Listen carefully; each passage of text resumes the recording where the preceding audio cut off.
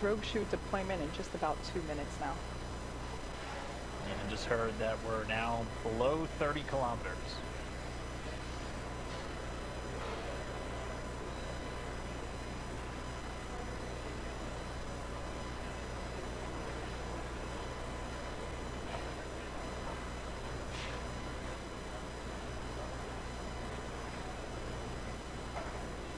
And if you're just now tuning in, this is Dragon.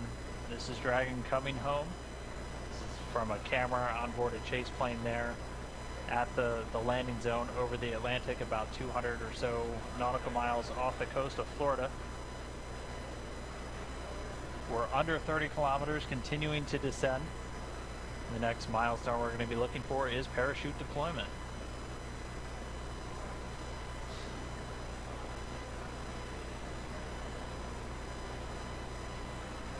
And we're now about 20 kilometers in altitude.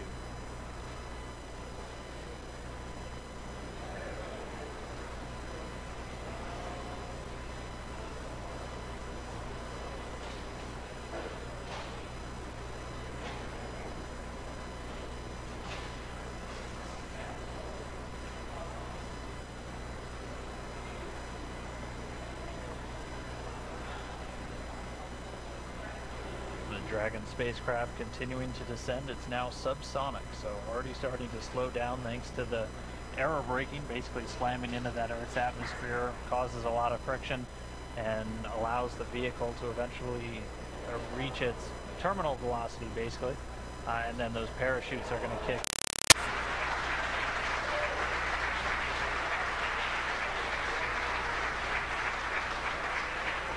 So those drogue chutes do the initial slowing, and then they're ultimately going to pull out the 4 main responsible for really slowing the spacecraft down prior to that splashdown.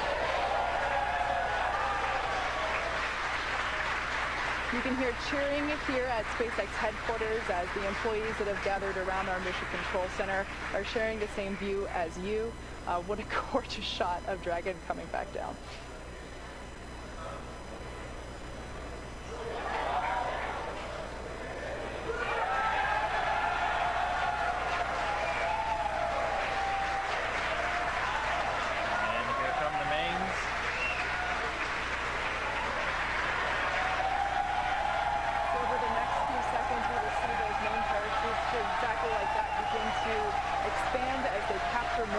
Further decelerating the Dragon vehicle down to the Atlantic Ocean.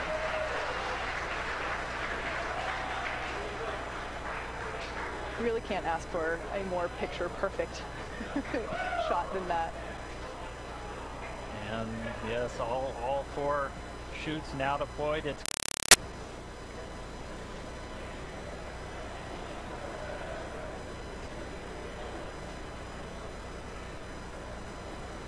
And we have confirmation that Dragon is now under 100 meters, is 100 meters above the surface of the ocean. So next up, standing by for splashdown.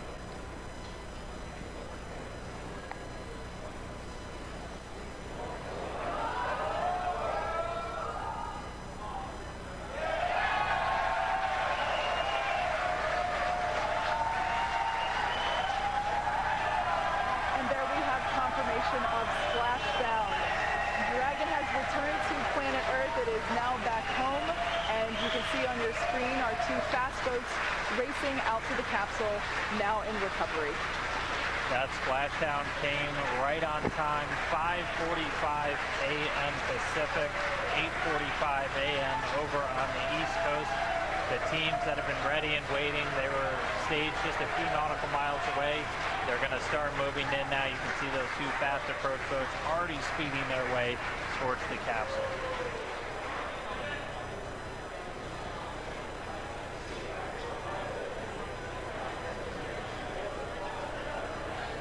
While there's still a little bit more work to be done at this point, like we said, the recovery team has to safe the vehicle and then lift it onto the recovery vessel. However, obviously by the excited cheers here at Mission Control, the splashdown is an enormous event for us in terms of the safe re-entry, or excuse me, the safe return to Earth from the International Space Station.